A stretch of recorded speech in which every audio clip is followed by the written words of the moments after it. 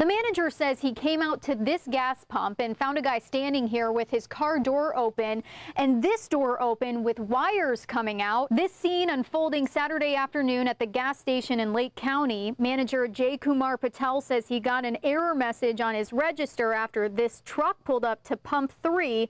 He went outside to investigate and says that's when he spotted the suspect with the skimmer. I figured out that he's trying to getting a credit card number, so I kick on his door.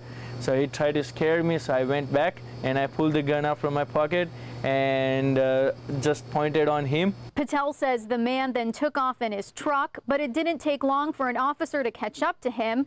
43-year-old Lazaro Castro arrested for use of a scanning device to defraud. Patel says he'll continue to keep a gun on him at work and keep an eye out for criminals. In Lake County, Danielle Lama, Fox 35 News.